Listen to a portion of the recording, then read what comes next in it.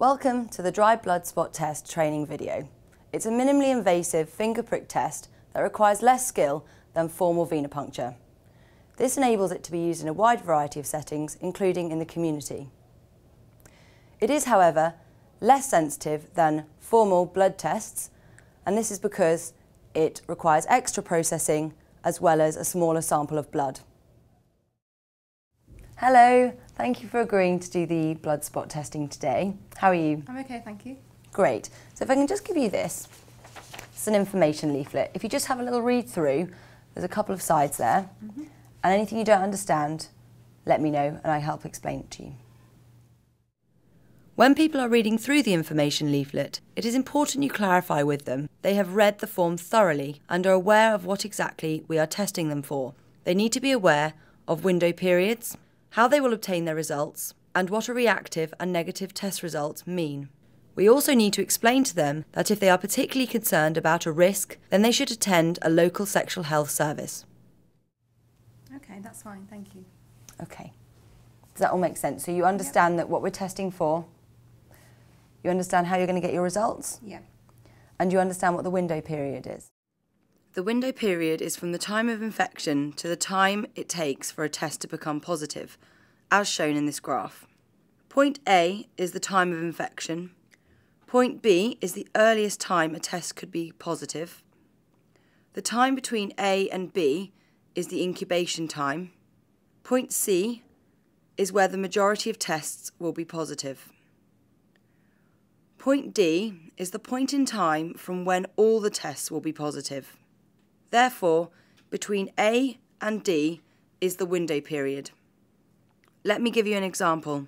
For HIV, using the fourth generation tests, testing for the P24 antigen and antibody, the earliest time a test will become positive is approximately 14 days. The window period is 12 weeks at point D. However, the test will be positive in 95% of cases at 4 weeks, i.e. at point C. In summary, we would recommend those who had had a significant exposure are tested at both 4 weeks and 12 weeks. A test should also be done at 12 weeks for hepatitis B, hepatitis C and syphilis, but a final test is sometimes recommended at 6 months for hepatitis C. Next, if I can ask you to fill in this registration and consent form, that'd be great. And there's 2 sides to that again as well. Next, you will give them a registration and consent form to fill in. You need to explain to the client that their details would be kept in the strictest confidence. Ensure that you have 2 forms of contact for each client. Explain to them that we need this information to ensure that we can contact them if we need to repeat the test. Okay, great. Just ensuring that you've got 2 points of contact. That's great, thank you.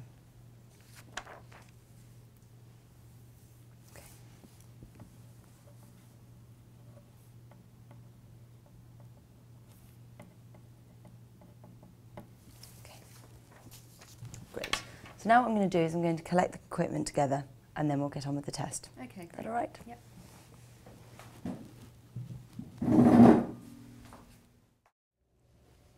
You would ensure that you wipe the surface clean with the Clinell wipe. Before you begin the procedure, you will need to wash your hands either with soap and water or with alcohol hand gel. You do this in the following way.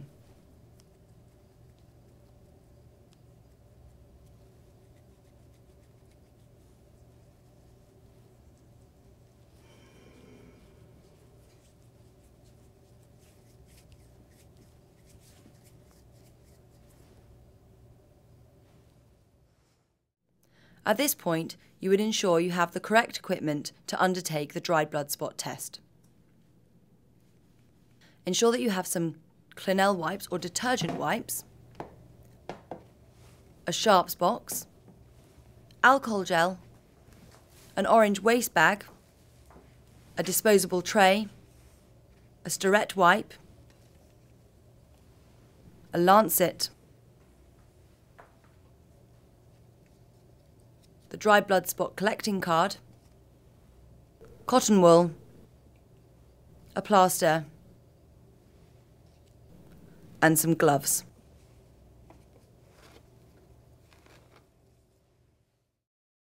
Hi, okay, first of all what I'm going to do is label the blood spot card. Okay. Is that all right? Yep. Let's get your registration form. It is imperative that the dry blood spot cards are accurately labelled to avoid the wrong result being delivered to the wrong person. There needs to be 3 pieces of identifying information on the test.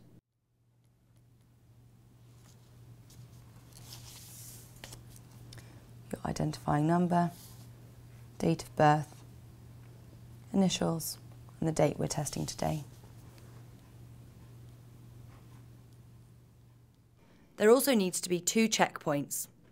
Firstly, the tester with their ID number, and secondly, the patient can also clarify that you have placed the correct identifying information on their test card. The next thing, checking the lot number and the expiry date and documenting.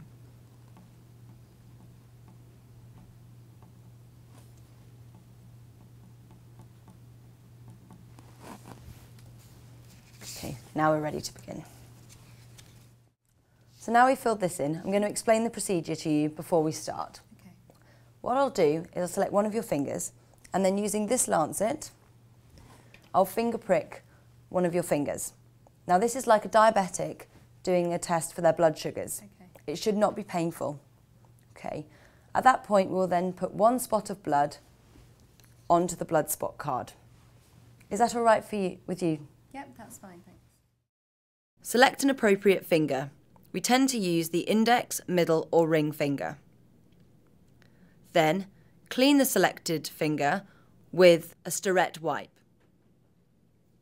Allow 30 seconds for this to dry.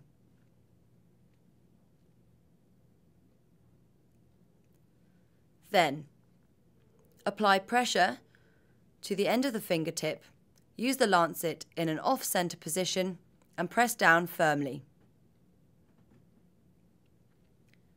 At this point, you should see a drop of blood. Squeeze the selected finger to encourage the blood to flow. When you have a blood drop, which is about the size of a raindrop, this should then drop onto the blood spot card. This is an appropriate sample size. It is important to get a good blood sample so that it will be processed in the laboratory. Carefully place the blood droplet onto each circle provided on the filter paper. Spotting should only be done on the printed side without touching the finger directly onto the paper, and only 1 blood drop per circle. You will need to collect 5 blood spots. If you are finding they are difficult to bleed, you may want to ask them to stand up, as this will encourage better blood flow.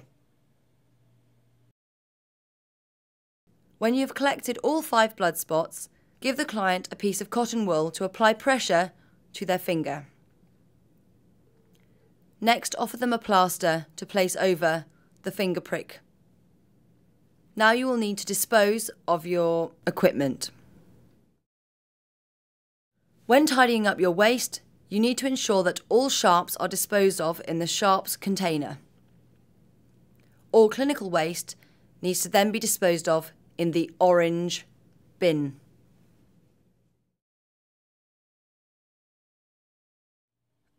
Allow the blood spot specimen to air dry thoroughly on a flat, non-absorbent surface or in a blood spot drying rack. Do not stack the blood spot tests. Ensure they are kept in a cool location and out of direct sunlight. After the dry blood spot card has been allowed to air dry for at least 2 hours, you will now be able to send it to the lab. Place it inside a specimen bag with a silica gel and then seal the bag ready for transport. You will now give the client a results card. This will have a unique identifying number to that patient on the card. It will also have a telephone number and the date on which to call this number to obtain their results.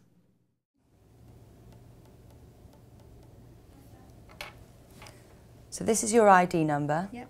This is the date on which to call this number to collect your results. Okay. Is that all right? Yes, that's fine, thank you. Now I just want to double check that we've got the correct mobile phone number here, just in case we need to contact you if we need to repeat the test. So if we just check that this is the correct mobile number, I'm just going to pop it into my phone and see if it works.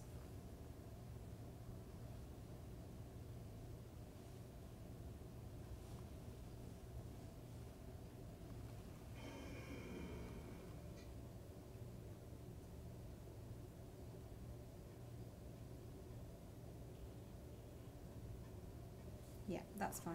Okay, brilliant. Thank you very much. We'll see you again soon. Thank you.